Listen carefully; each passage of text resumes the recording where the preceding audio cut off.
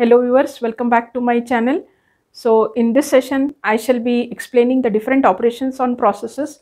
The two main operations are the process creation and the process termination. Before you start watching this session, I request everyone to subscribe to my channel and share this video with all your friends.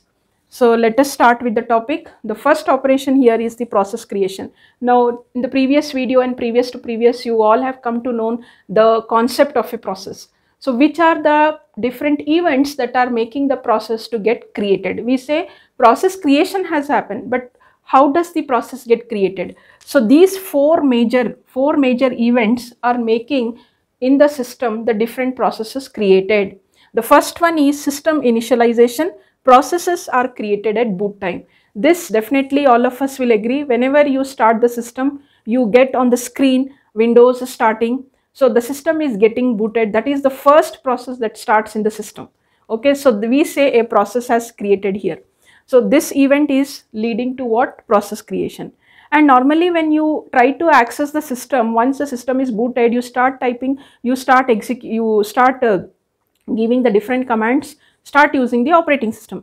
That time, if you observe, actually there are certain background processes that are happening. So there are foreground processes that you are going to make use of it or you are going to create, but at the same time the background processes are also getting what? Executed. Foreground processes are interactive. A user will definitely the user is trying to type some command, it will get a reply, the system will prompt some type of query, the user will type once again the reply. So this way we say it is an interactive type of request and reply that is happening in this particular execution of process. Those processes are foreground process. Background process do not require the user intervention. Normally these processes, background processes, are like a process to accept an email. Only when the email arrives or the email reaches, the process becomes active.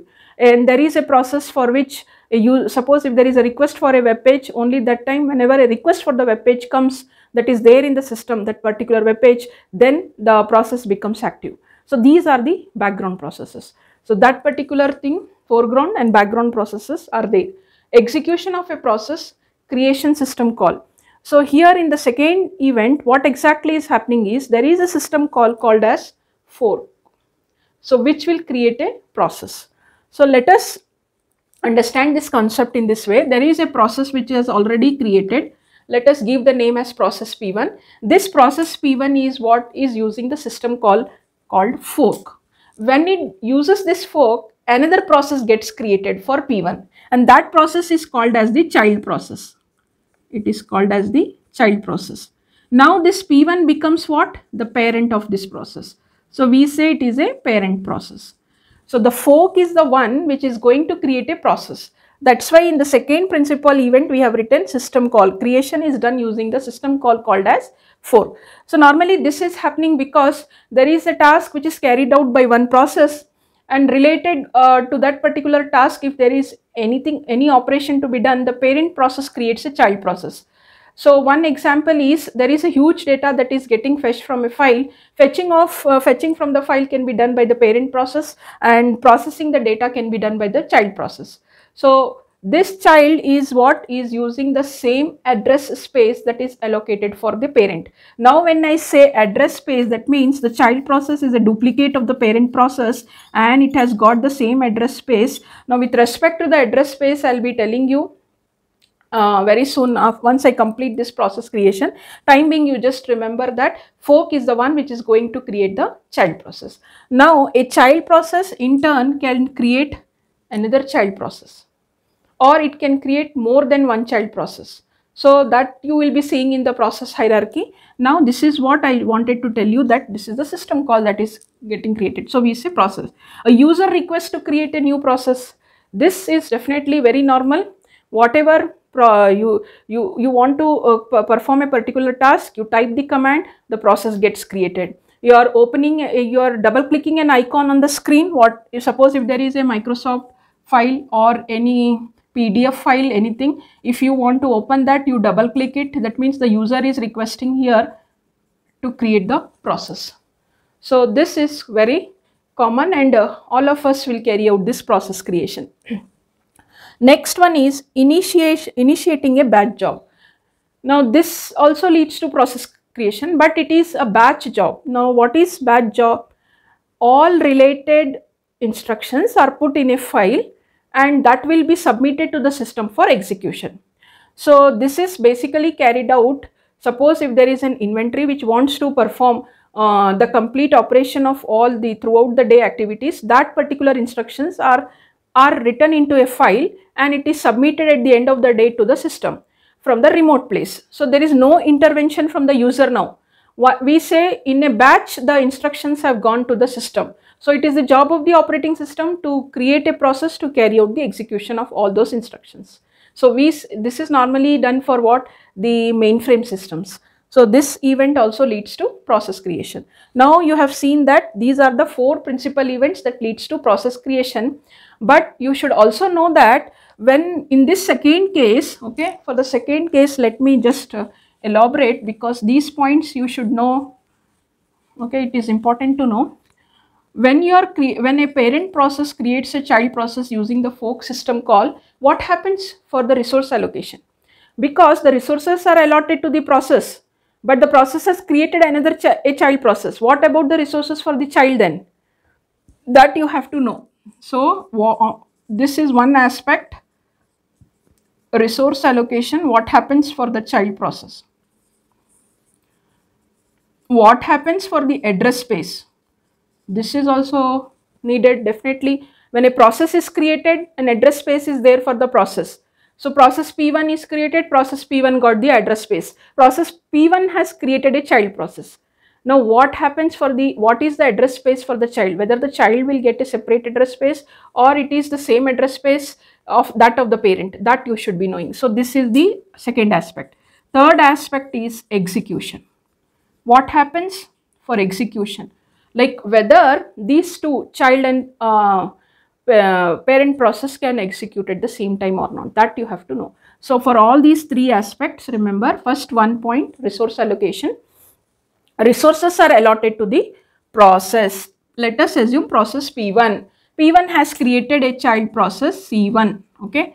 Now P1 can, that is the parent process, can share all its resources with the child process. This is the first possibility. Second possibility is a parent can share some of its resources with the child process. So here the parent is becoming a little bit selfish. It's not going to give all the resources, some of the resources with the child process. Third situation is a parent will not give any of the resources to the child process. So here the parent becomes completely selfish. It's not going to give one single resource or a part of the resource to the child process. Then in the third situation, when it is not getting the resources, how does the child process execute? That time, in this third situation, the operating system gives what? The resources to the child process. Operating system allots what? The different resources to the child process to carry out the execution. Second one, what happens with regard to the address space? So the address space, the child process is a duplicate of the parent process. It will share the same address space as that of the parent. When it shares the same address space of the parent, okay, there if you see the different attributes, what are the different this one information that is present in the process control block of the parent will also be applicable to the what? To the child process, except for one attribute which is called, which is what? Which is the process ID. Process ID is different for the child and for the parent. So this way the address space will be there with regard to the child and the parent process. Then if you talk about the address space, it will have what? It is a duplicate of the parent process, so it will share the same address space as that of the parent process. But one more slight deviation can happen here also with the respect to the address space. There is another system called as EXEC. So this EXEC will make the child process loaded with a new program.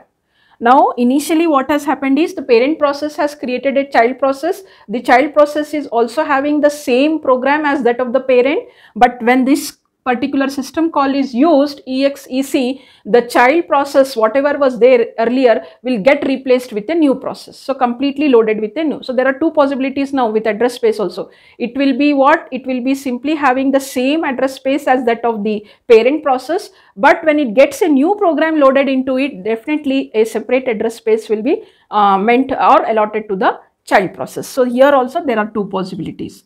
Here three possibilities I told you, because the resources, whether it is CPU, memory or input output devices that are getting shared, will have three possibilities.